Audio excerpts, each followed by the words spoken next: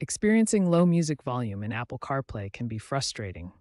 This common issue often stems from multiple factors working together. The problem usually involves a combination of iOS updates, app-specific settings, and connection types.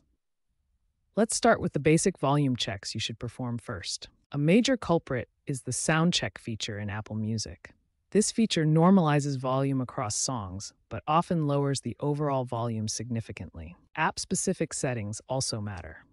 In Spotify, you need to check the volume level setting in the playback options and set it to loud for maximum volume. Finally, ensure your iPhone is updated to the latest iOS version.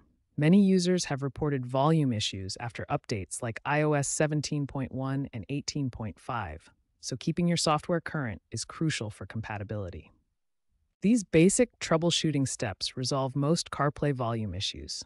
Start with these solutions before moving to more advanced fixes.